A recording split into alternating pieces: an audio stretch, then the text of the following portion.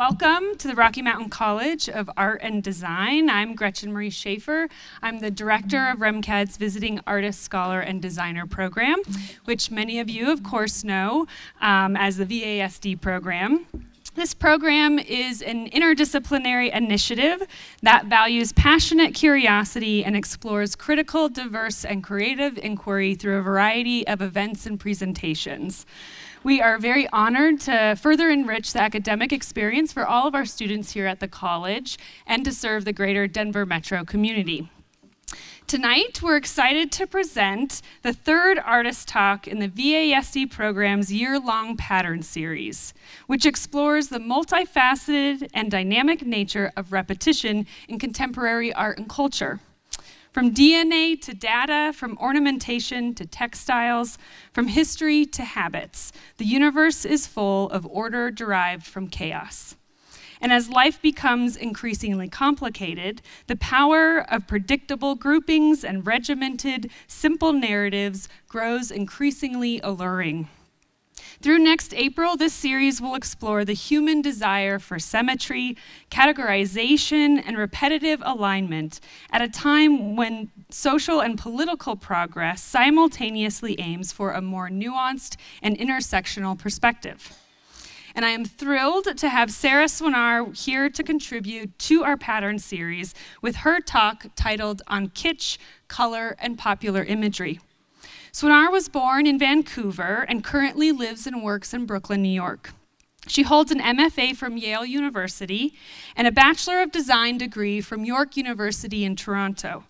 Her work has been exhibited at the Aldrich Contemporary Art Museum, the Minneapolis Institute of Art, and in the notable exhibition Greater New York at MoMA PS1, among other locations.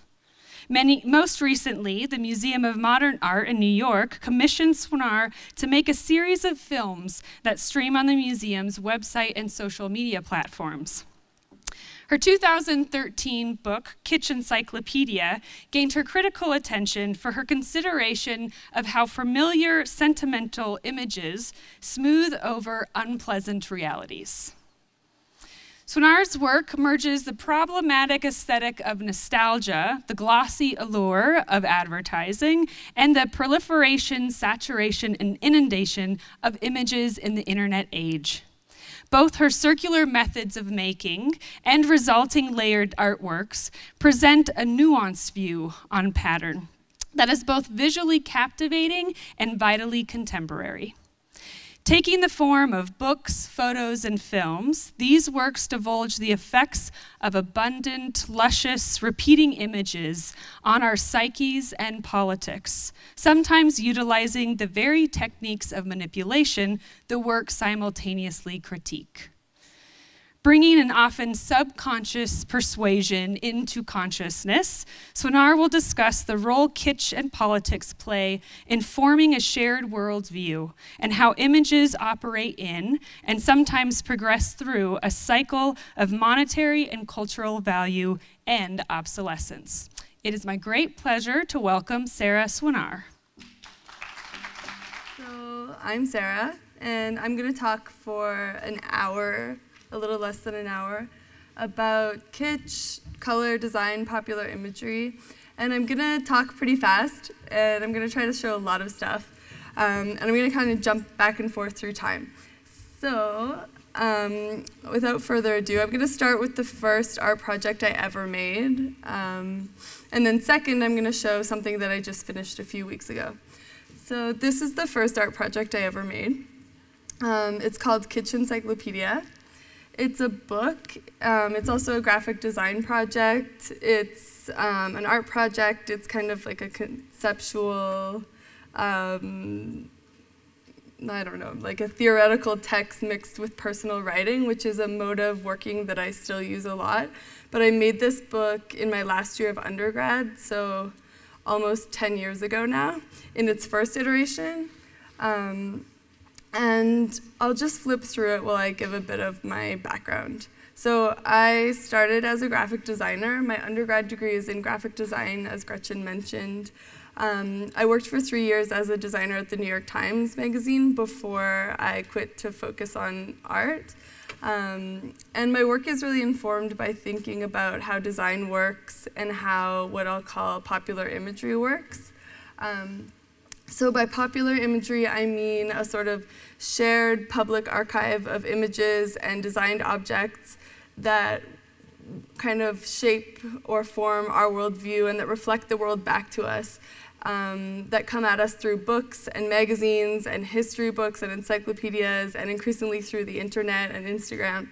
And in my work, I'm kind of collecting examples of these types of pictures and reforming them into my own books and films and photographs to try to think about how they kind of get into our minds and work on our psyches, and how some images have staying power while others only last for a brief moment, and to try to think about what they're actually doing to us. So I pull from photographic history and from design, and I have a kind of big personal archive of this type of popular imagery that I keep and reuse, and it comes back again and again. And this is sort of the first project where I started forming it into something. And I look a lot at a recent past to try to think about what that could say about the current moment. So looking back to the 50s, 60s, 70s, this kind of modernist, idealist era of the recent past that it sort of shaped a lot of the ways that we think now, or that we've kind of, we're discarding this way of thinking, but we're still living in its residual effects. So I pull a lot from this kind of more optimistic period in a Western past, and combine it with images and objects from right now to try to think about what's changed and what hasn't, and to try to illuminate the present. And in all of this, I'm trying to situate an individual approach within the kind of mess of images and texts and stuff that comes at us, and to try to think about how it feels to actually live with these things. So it kind of starts from a theoretical standpoint and starts with a really public kind of shared set of images, but then trickles down to the personal. So this book begins with a definition of kitsch that is different from the usual one that we think of. I guess we usually think of kitsch as the kind of ironically appreciated popular or products of popular culture that we kind of don't take too seriously. Or kitsch can also be something that started off as high culture and then became kind of generally regarded as not that good anymore. But in this book, I'm thinking of a sort of more sinister definition of kitsch, put forward by the Czech writer Milan Kundera in his book, The Unbearable Lightness of Being, which is sort of a cheesy romance novel. I mean, it's fine, but it's not a great text or anything. But the definition of kitsch is very useful. Kundera, and it, I think, is like increasingly relevant to thinking about images right now. And by images, I mean like shared ideas and actual physical images, just to make sure that's clear. So Kundera sees kitsch as the kind of idealized imagery that we look at in order to ignore all that is not aesthetically appealing about life, most fundamentally that it ends in death. So for him, it's like this really big existential question. It's about how we use images to sort of imagine a world that's more palatable or more digestible or easier to understand than the one that we're actually living in. And it's also about how images get used on us by those in power. So kitsch could be a religious movement to the left or right. It could, a political movement to the left or right, a religious icon. It could be an advertisement. He says, kitsch causes two tears to flow in quick succession. The first tear says, how nice to see children playing on the grass. The second tear says, how nice to be moved together with all mankind by children playing on the grass. It is the second tear that makes kitsch kitsch, which is kind of a crazy line, but I think it kind of condenses the whole thing. It's about seeing with a collective eye, or seeing with an imagined public in mind, or sort of seeing how you think you're supposed to see based on all the other images you've seen before, instead of just looking at what's in front of you. So these are ideas that continue to come up in everything that I do. And while I was working on this talk, I realized that this first book kind of coincides directly with the last project I made, like that these ideas of the way that images are used to sort of imagine some sort of truth or something better than the kind of chaos that we actually live in, how I'm still sort of trying to work through that. So the next project that I'll show is the project that Gretchen mentioned for MoMA. I'll give a brief introduction before I show it. So MoMA, as some of you might know, just reopened after a renovation, and they closed for 3 months, and they're trying to recontextualize their collection and to kind of bring forward artists who may have gotten lost and to kind of change the really specific sort of hegemonic view of art history that is the MoMA collection.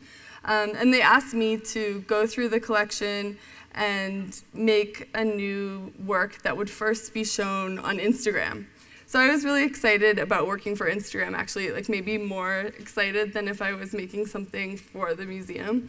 I wanted to sort of think about what this like unimpeachably valuable collection would mean shown through your phone, and what I could do sort of translating one big thing into this other thing. And the kind of pace with which we look at art versus the pace with which we look at things on our phone seemed like an interesting dynamic to work within.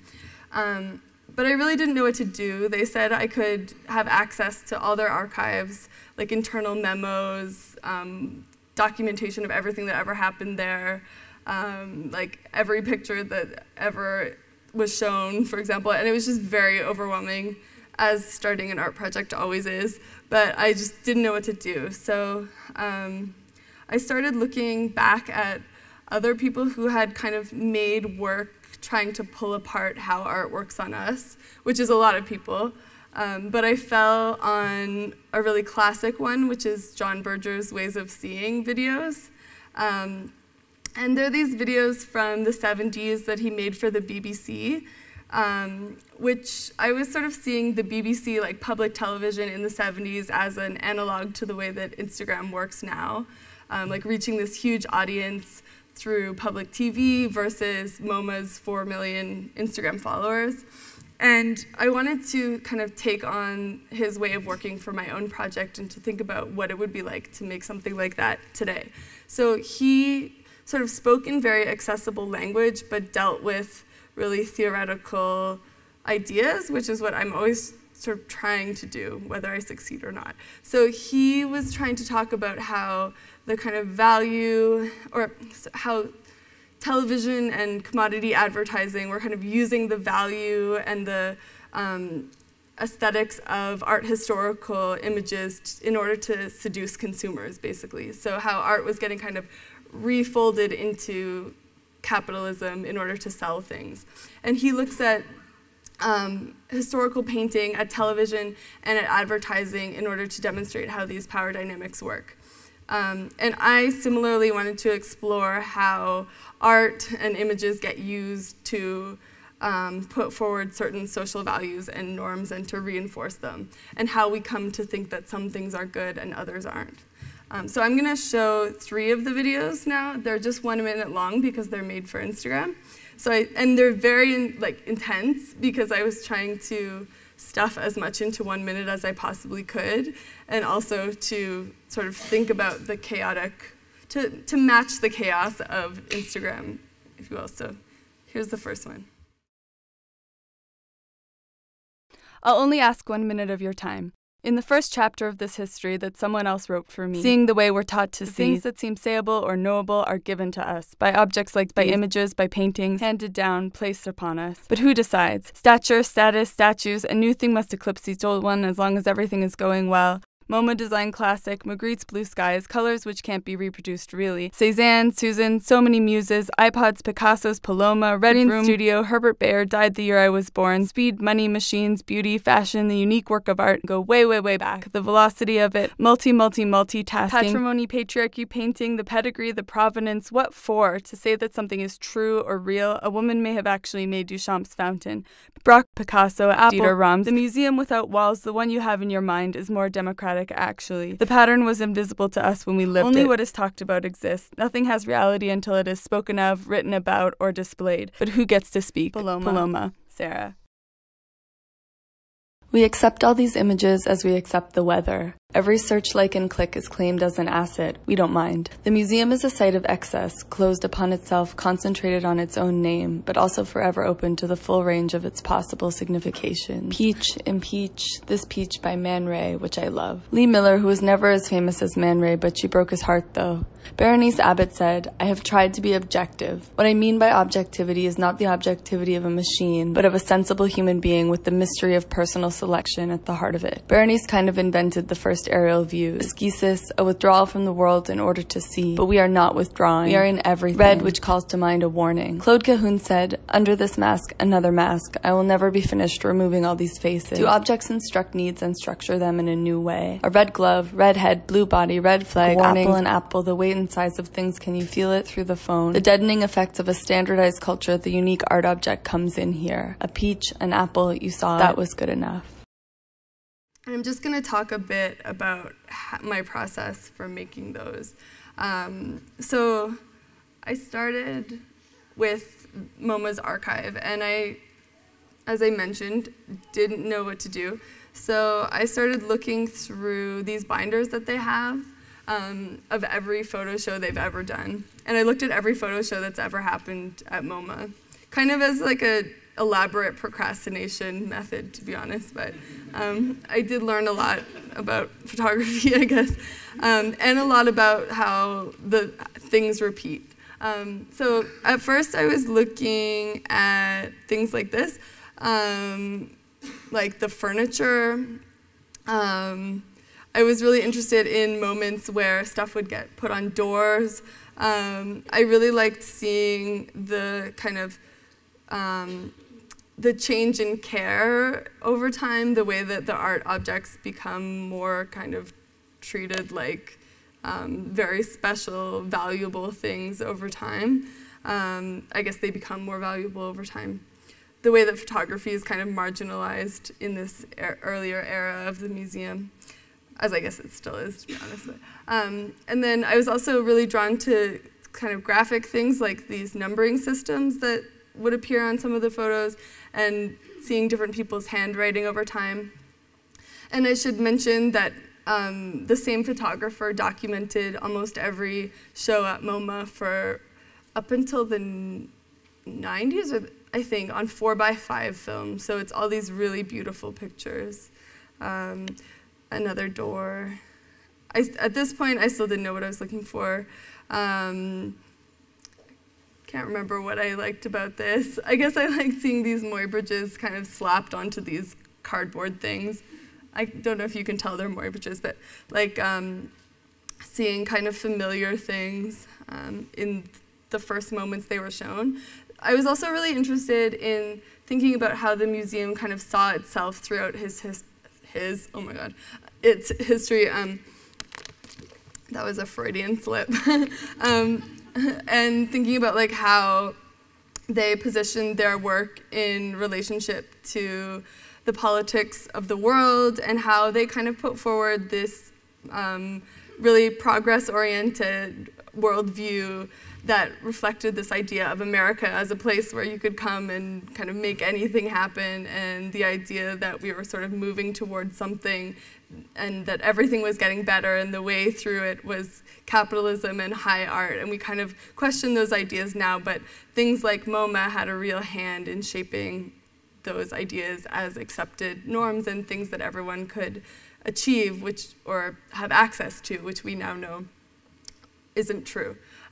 So, for example, they would categorize things under categories like scientific or like image of freedom. And I think this kind of reflects how America saw itself at this time. Also, you see a lot of these early ideas of photography as a kind of straight-up index of the world that just kind of records without any intervention, which we kind of think about now as not really true. Like, of course, photographs are subjective and doctored, but at this time you see a lot of promotion of the idea that photography is just helping us to see more and more clearly and never obscuring anything. I also just like the couch in this picture. I was thinking about like who was present in the museum, who was photographed by whom, what comes up over and over again. And then I was also just looking for my favorite pictures, like this peach by Man Ray, which was in the video, and all the different times it had been shown and how it had been contextualized. And I was also looking like the back of that woman by Man Ray. Man Ray. I was looking for that over and over again. I looked at a lot of different ways women's bodies were shown in the museum as this kind of idealized art object. That there's a picture of a woman yawning there that you can't really see, but that also is in a lot of the videos. I was looking for example, those 3 Weston nudes in the middle. I was looking for them over and over again, so there they are again, like 30 years later. They're way in the back there in the middle of that door. I was looking for pictures like my daughter Sigrid's Eye by August Sander, which is the far left picture. Here it is again, much later. So I was also kind of allowing myself to just have subjective connections with things in the museum that I hadn't noticed before, and to kind of follow those through time. And to recontextualize them. Like, I think that eye looks really different when it pops up in your phone between a bunch of different pictures than it does here, framed with this big mat. And then in the end, though, I didn't use anything that I found in the binders, really, and I went to the website, which was just a really different way of accessing this archive. And you can just search through the site, and it's an amazing resource. Everyone should go to it. But it leaves out a lot. It's kind of a greatest hits archive version. But you can kind of filter through, like you can look at everything Man Ray did, which is what this is. Or I looked for every red picture that's ever been at MoMA and looked at that and made something out of that. And I ended up just printing out all of these pictures from the internet and then having them all in my studio. And kind of I hung a lot of them from C-stands, and I made these glass planes where I was like putting them on different levels and panning over them with the camera and just kind of seeing what they would do when they were together. And that was how I figured out how to make this project. I gave myself a very short amount of time to shoot with someone helping me with the camera, and I just kind of allowed whatever happened in that time to happen. Once I had kind of all this knowledge in my mind of the history of the museum. And simultaneously, I was doing a lot of research on museum studies, which I hadn't looked into too much before, and kind of anthropology related to museums. And I got particularly interested in this idea of doxa, which Pierre Bourdieu, the French art historian, talks about a lot. And doxa is a Greek word which means common belief or popular opinion, and it's usually contrasted with knowledge in ancient Greece or whatever. And Pierre Bourdieu kind of retook the term in his outline of a theory of practice and used it to mean the kind of taken for granted truths of a society, or the things that seem to appear as self-evident. So the doxa is kind of that which falls within the limits of the thinkable and the sayable, and then it's also the kind of shared cultural realms in which those ideas are played out and reinforced. So it's a lot like the idea of kitsch, too. And MoMA plays a big role in how these things happen in like a Western context. The art museum is a big place where these ideas get formed. And I was trying to think about why certain art even looks good to us, or does it, or how these ideas that a Picasso is super valuable got made and then solidified over time. And that would be a whole other talk, but I was thinking a lot about that. And within doxa is the idea of that which goes without saying because it comes without saying, so, which I think is a really beautiful way of putting it, like things that we just kind of accept as true, that actually maybe we shouldn't. And also the idea that this is not for us, which is Bourdieu's words, and I think really applies to MoMA, like that we kind of self-select and identify within these structures of what's for us and what isn't. And that these kind of frameworks of doxa or kitsch, for me, have been useful ways of thinking around some of those things. And I was trying to kind of access this museum in a different way through Instagram, and also to kind of equalize some of those monumental art objects and to have them kind of fly by all on the same plane, and to mix them with different images from different places, and with objects that aren't considered as valuable, and to sort of see what would happen. So that's that project. Now I'm going to jump back in time again, and I'm going to talk about this project called Flat Death that is the first photography project I ever made after I was a graphic designer. And so I was a designer for 3 years at the New York Times right after undergrad, although I dropped out of undergrad like 5 times, so I was a bit older when I was doing this. But I was working as a designer, and I was making art at like 5 a.m. before work every day and after work, and really trying to do my art around this insane day job. And finally, I just decided that if I didn't have my brain to myself for a little while, I would never be an artist. So I quit, which was pretty terrifying. But I was just sort of hoping I could make something happen. And I had to move back to Canada to try to get a new visa to come back as an artist instead of as a designer, because yeah, it's a different visa. So I started making this work in my parents' basement while I was waiting for the visa. And I was lucky to have a parents' basement to make work in. But I was sort of pulling from stuff that was around me literally in the basement and thinking about archives in a different way. I was thinking a lot about a sort of life of images over time and how some pictures have a kind of longer life and we consider them important over a long period, like a picture of a Roman ruin. We kind of don't, we all agree has some sort of historical value that makes us want to keep looking at it, versus something like a watch advertisement that has a very brief life in which it seems to be doing its job and seems to look good to us before we kind of no longer want to look at it, or before it fades into kitsch or into something even sinister sometimes or depressing. And I'm more interested in those types of images and thinking about how these cycles happen and what they can sort of say about our culture as a whole. So I was looking at a lot of these pictures, which are the source images for these. These are these huge, like 4-foot by 6-foot photographs. They're made on the floor. And they begin with these pictures of floral arrangements that I was finding in the New York Public Library picture collection at this time.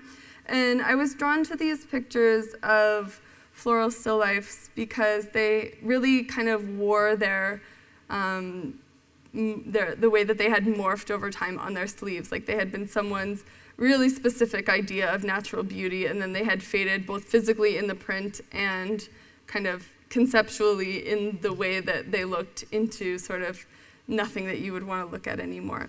And I was taking these pictures and blowing them up to big 4x6 prints. They're all like tiled, which is a kind of graphic designer way of working, into these huge poster-sized things on the floor. And then I was remaking them out of objects that I found in my parents' house, as I mentioned, and in a lot of junk drawers on eBay. And I was trying to find kind of designed objects that had shared a similar fate to the floral still lifes, that had sort of had a life or a cultural value or a kind of capitalist value and had kind of faded from view, but haven't actually disappeared. And I was thinking about kind of a more democratic archive, like things from junk drawers and basements, as opposed to, I don't know, the things that usually get saved in museums. And I was also thinking about how I could make a sort of monumental art picture using an economy of means. So I had kind of come up thinking that to be an art photographer, you had to have a film crew or like a huge, insane 8x10 camera, which I do have now, but I didn't at this time. And and they're not actually that hard to use, but it seemed really daunting to me at this time. And I thought like Gregory Crutzen or Gursky or all these people who had these huge teams and made these really monumental pictures, that was how you did it, but I couldn't do that, so I was trying to make something just as crazy, but using what was at hand. I'm not sure I even like these pictures anymore, but I think they're important for this progression. I do like these pictures, though. These are from the same series called Flat Death. These are gum display stands, and they kind of come from a similar place as the floral still lifes. And I'm adding more pictures onto them, so I'm blowing up sections of the original picture as 11 by 17 prints, and then adding tons more objects onto the print, photographing the whole thing, shrinking it down to a 4 by 6 quick print, and then sticking it back on a blow-up of the original image, and it kind of stuffs way more stuff into the original still life and sort of questions what it's doing at all and whether it's selling anything. And also questions the sort of surface and the way that you see a sort of familiar image like this and think you understand it, but maybe you don't. So this whole series kind of takes from the tropes of photography, like the nature photograph, the architectural still life, the commercial still life, the portrait of a woman, and kind of reimagines all these very familiar classic picture types. This is a still life of books, but I never actually had any of the books. They're just reprints. And I was also thinking about how the titles of them kind of make a portrait of a specific moment in time, like somehow you can locate yourself just through a few words. These ones are my architectural pictures. And I was collecting a lot of photographs of Roman ruins, and that's an Islamic dome. And I was also spending a lot of time in junk stores at this time to make the flower pictures. And I was noticing that a lot of the plastic cups and Tupperware and things like that that I was finding shared a lot of the same architectural details as the Roman columns and the ancient ruins. And which I don't think is an accident. So I was trying to kind of say something about the way that the images we consider the most valuable sort of trickle down even to our least valued garbage, and how images kind of repeat themselves in unexpected places. So I'm making these small-scale monuments out of the found reimagined monuments / plastic cups, and then re-photographing them. This was also in my parents' basement, actually, with the original picture of the ruin stuck on top and combining everything. This is a toucan. The leaves are made out of synthetic plastic Post-it notes, and I was thinking about archives. I think I mentioned like a different way of thinking about archives. So archives can be a sort of set of documents or a folder of things, or they can also be sort of similar to the idea of doxa. Foucault, the French philosopher, saw the archive as in a more kind of political way as the things that are sayable or knowable in a culture at a given time. It's almost the same as doxa, but it's about the kind of images that get shown and that get put forward and the ones that kind of fall behind, and the way that power dynamics reproduce themselves in seemingly dead materials, like an old picture of a toucan or a watch advertisement. And I was thinking about what kind of, for example, a picture of a smiling woman can tell us about who we think we're supposed to be as described by capitalism and patriarchy, or what a toucan picture is really saying. Like, we took a lot of these pictures to be kind of indexes of nature, but now we know that they were taken by kind of National Geographic photographers who had often great biases, and that these aren't necessarily objective or entirely neutral, I guess, views of the world. And so I'm trying to kind of point at the synthetic nature of nature photography and to kind of reimagine the surface of it and think about how even this is very constructed, even though it seems candid. A a lot of these pictures sort of look like one thing when you're further away and then change as you get closer. This is a watch advertisement from the New York Times archive. And I was adding all these gold stickers to kind of stuff more gold into this already overstuffed watch advertisement, and thinking about how gold is something we consider to have a kind of unquestioned value, but once you stuff so much gold in there, it no longer looks worth anything at all. And I really like the kind of failure of this picture to look important at all, because they put too much gold. So I'm adding even more. There are also these pictures where I was putting old darkroom manuals through scanners and kind of pulling apart the colors. And then they were all displayed in rows like this. So again, I wanted you to kind of see a wash of familiar imagery, but then nothing is really quite what it looks like. Now I'm gonna switch to video. So at this point, I went to grad school. I went to Yale for photography. I made some pictures there, like this Nefertiti and this Picasso. And I was just feeling like I was reaching the limits of photography in some way. This seemed like a really big problem in grad school. Now I don't really think it's a problem at all, but I was feeling like all of the research and thought that I was putting into my pictures wasn't really coming through in these intentionally very aestheticized, to me, very beautiful pictures that I was making. And I wanted to use language again, like I had in Kitsch Encyclopedia. I wanted to literally be able to say more. I was also feeling very frustrated in school, so I wanted to just talk about that. And I guess, like, I think as an artist, you have to be okay that not everyone's going to understand or appreciate all the things you thought or all the intentionality behind something that you made, and everyone's going to come to it in a different way. But at this time, it felt like a huge problem, and I wanted to add language back in. So I made this film called Rose Gold, and I'm just going to show 4 minutes of it because I want to show one more video too. So it's about the rose gold iPhone, and I think I'll show it and then talk about it after.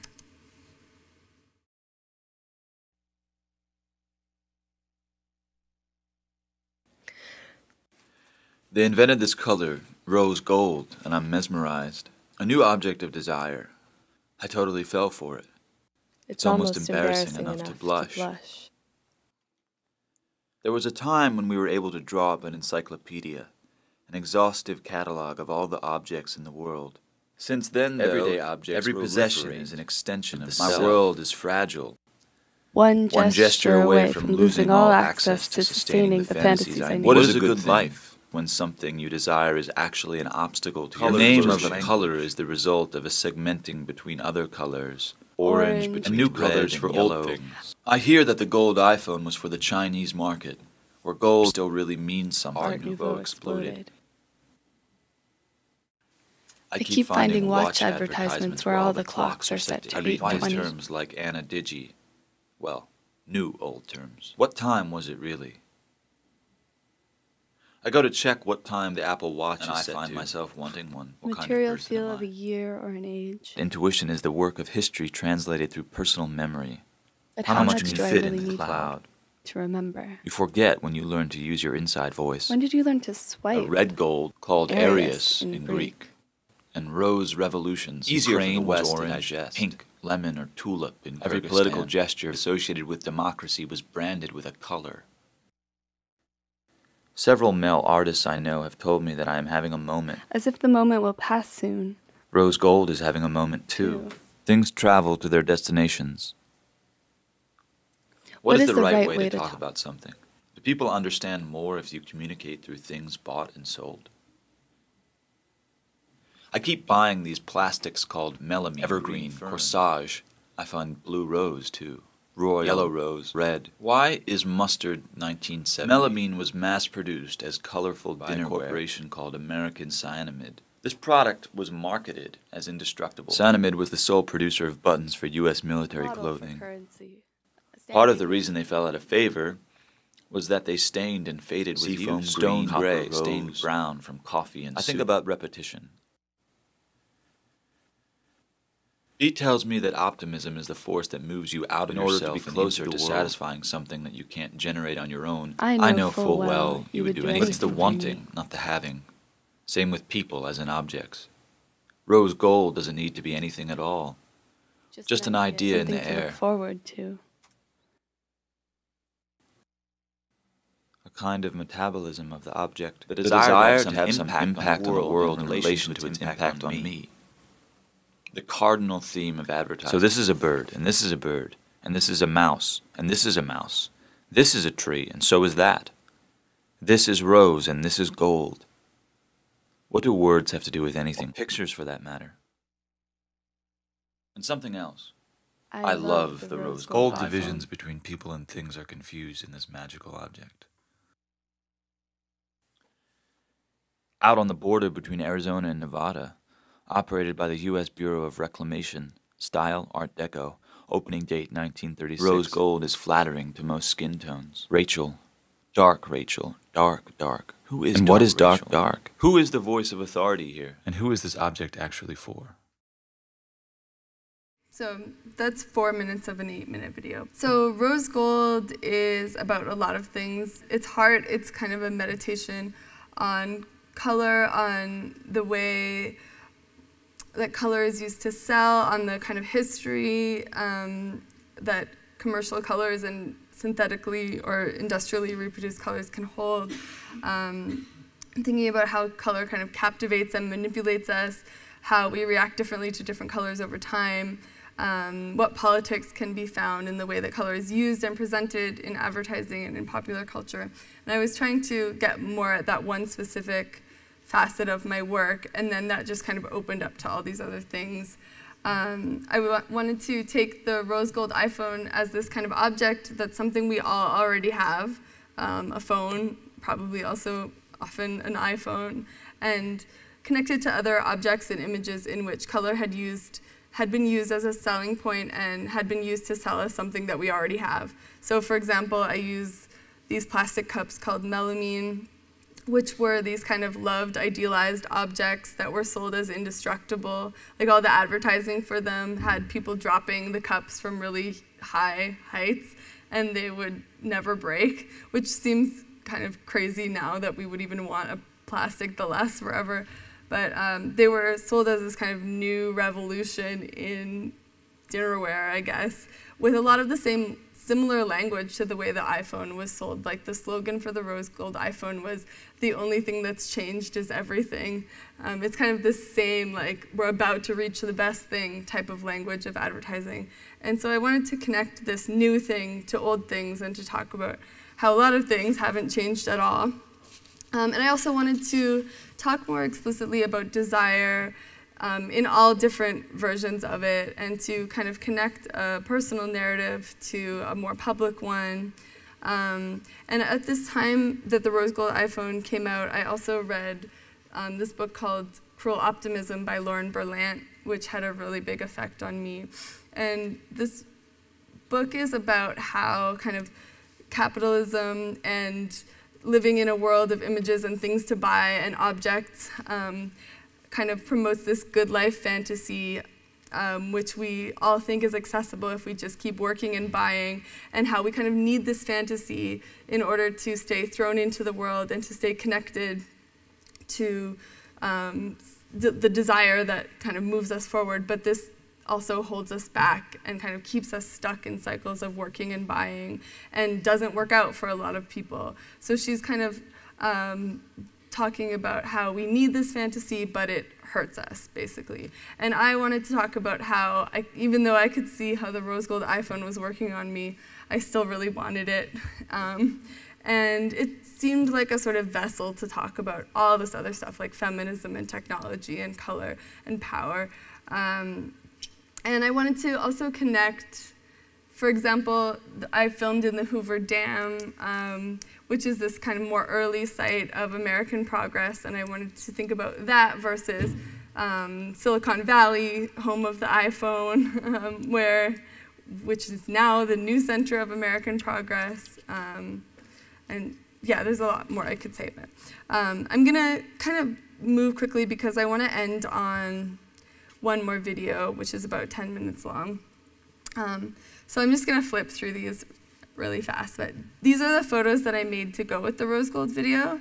And I wanted to make pictures that kind of would reiterate the themes of feminism, technology, color power that I mentioned, but not repeat the images from the video. I find it really hard to make photo and video at the same time without the photos just seeming like something to sell on the side of the real work, which is the video. So these are pictures of my friend Tracy. I've been photographing her for about 10 years. She's a graphic designer in New York. And she's kind of posing in the same way in every picture. I wanted her to like, sort of slice across the frame. And I picked her for many reasons, but partly because I feel like she's also a designer and an art director, and she kind of poses with this irony or with this idea of a whole history of representations of women in mind. And I wanted to kind of combine her as a real person with all these historical images and sort of designed objects and things that had a life or were animated in the video. And some of the choices are more explicit and some are less. Like, for example, this is a page of an encyclopedia that says a stepping forward, a stepping backward. So I was thinking that was a nice reference to the kind of slow forward and backward move of social progress. But it could also mean, like, it's kind of open to interpretation. And I was sort of thinking about combining all these things in a way that you could examine for longer or that had a sort of different temporal register than a video. I also made some flowers for the show. And then the pictures of Tracy were contrasted with kind of very cold, object-based still lifes of sort of masculine images. So these are Avon presidential bust cologne bottles with the heads taken off. And I wanted to make an image of this kind of line of suits that we often see on the news or everywhere.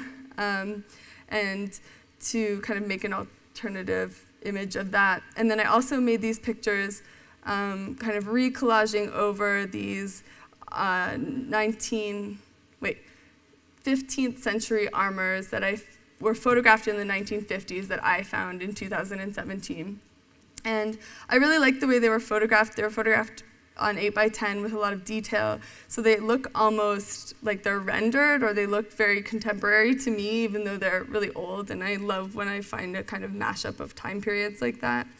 And I wanted to have this kind of reference to military power, the reference to political power with the Avon bus, and then Tracy as this real person who kind of gets affected by all of these other forces, but is still there and is more accessible than anything else. And that was sort of the framework, and then I just kind of let things happen. But I was making these collages over the armors, and again, kind of reinserting things into the photographs, like with the gum stands that I showed earlier. And I wanted it to look like sort of many hands touching this kind of unmoving, cold figure, or also sort of like grasping at something that's not really there. So coming back to the idea of desire and of kind of the reaching being the thing that feels good and the actually getting it not being much at all. So in this way, these photographs kind of are coming back to the themes of rose gold without directly pulling from the video. Okay, so that's everything. I'm curious about the language component. So when you referenced About Looking and that sort of that film series, I definitely saw that in the video work. And in particular, I've always been mesmerized by the sort of blending that you see in his work between poetry and prose. And I'm wondering how writing itself or language more broadly plays into the way that you're working.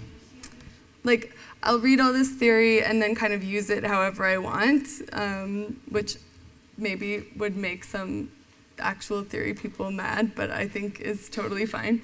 And when I realized that you could do that and that actually might be part of making art or something a lot of artists do, it was this very freeing thing for me. And I think I realized that when I started making films. And so I'll just like write pages and pages of stuff. Like for the films, it'll be like 100 pages that gets recorded down to an hour and then gets edited into 8 minutes. So I start with like a huge amount of language, and I'll first begin trying to illustrate specific parts of the language, so it really does start with words. And then I'll kind of pick the pairing of language and images that I think works best, and then kind of fill in the rest. Yeah.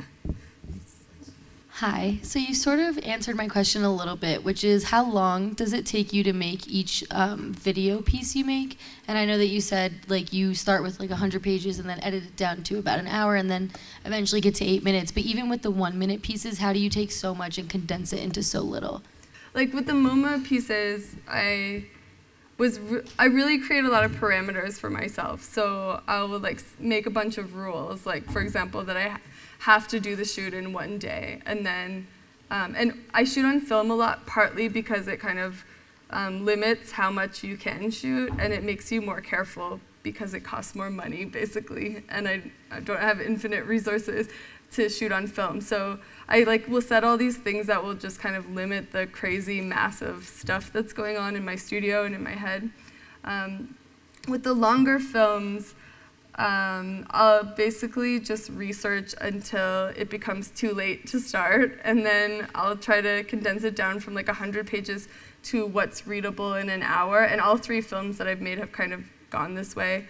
And then I'll have someone read an hour. I like to work with the same kind of voice of authority, male voiceover guy, and then insert my voice to show who's really in charge. Like I found that kind of mode of working to be effective for these pieces.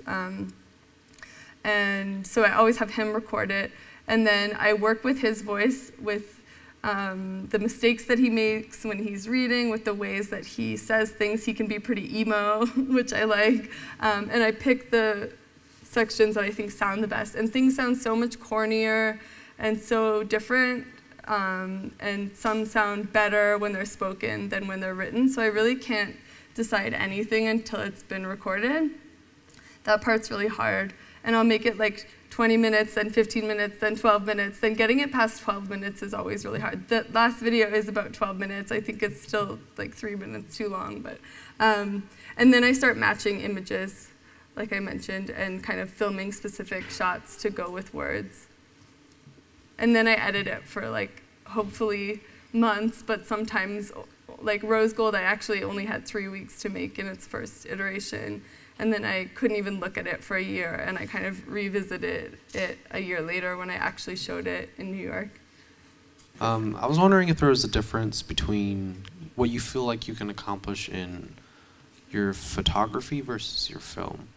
Like, what do you feel like the differences in how they connect to people and what they communicate is? Like, film is such a manipulative medium. It, like, you know, music and image and kind of emotions get harnessed and then kind of like used on us in film, and we love it, right? Like I love that part of it. And there's such a stronger capacity to sort of manipulate, basically, which I think, you know, commercials know and advertising knows. So I've found it to be a lot more nuanced in the ways that I can try to kind of be in this space of both falling into and critiquing something, which is how I'm trying to be. Like, even though you're sort of in it and you can't help but escape it, you also can sort of see how it's working on you. And I think like the ability to sort of be kind of schizophrenic, for example, in the way I'm talking or the way the narrator works, I think kind of reflects the way it feels to live in these, in this moment and with all these things. And then you can also use like moving images to kind of show this like endless reproduction of things, and everything means a little bit less because it's going by faster, which gives me a lot more freedom, I think. But then I always come back to making photographs, and I think I'd go crazy if I didn't kind of switch between the 2 registers. I find photography much more intuitive, and film is more of a like constant head game, and it feels like you can't do it, and like your brain is about to explode, at least in the way that I make films. So yeah, both are important to my work. Thank you so much, Sara. Let's give it up for Sara Cwynar. Thank you.